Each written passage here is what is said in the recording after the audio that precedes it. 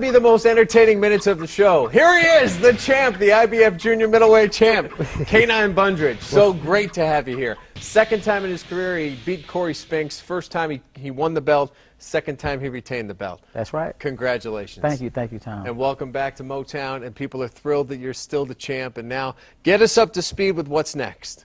Canelo. I want to fight Canelo. He's the WBC world champion.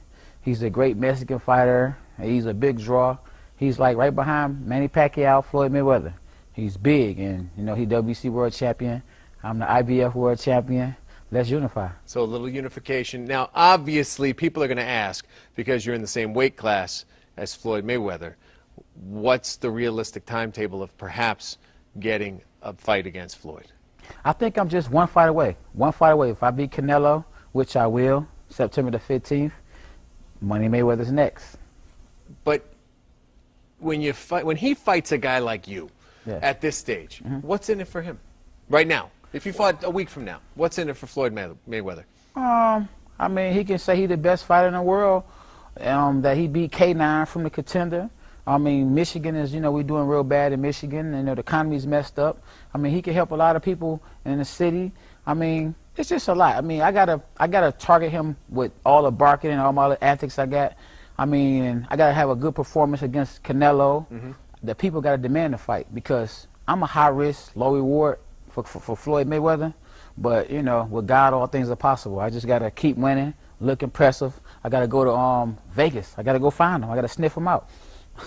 Now, when you go in the ring with Corey Spinks for a second time, what did you expect, and what actually came to fruition that night? I thought he was going to come in the ring dug in. Last time he was dancing when he came in the ring. You know, he had his little jiggy going, and, you know, I knew he was going to be prepared more than he was last time. But, you know, I expect to knock him out again, like I told you, you know, and I caught up with him, and it was over with. TKO, 7th round. Where are you in your career, mindset-wise? I sense, just knowing you for the last 6 years or so, that you're happier than you've ever been, and you seem, from a business perspective, to be in the best place that you've been. I'm making some money now. I'm making money. I'm out the jail. I would call it jail. I'm out of jail dealing with Don King. You know, Don King had me on the shelf. I'm away from Don King. I mean, Martin Luther King said it best: free at last. Now, we explain why, though. I mean, people say he owned you for 2 fights, right? Yes. But yes, he didn't want to fight you. Why not? Because I signed a contract with him, a 2-fight contract deal. So if I would have fought, there'd have been only one fight left. Right. Then another fight, there'd have been another fight. So he wanted a long-term deal with me, and I saw what he did to Mike Tyson, so I wasn't about to do that. So what's next?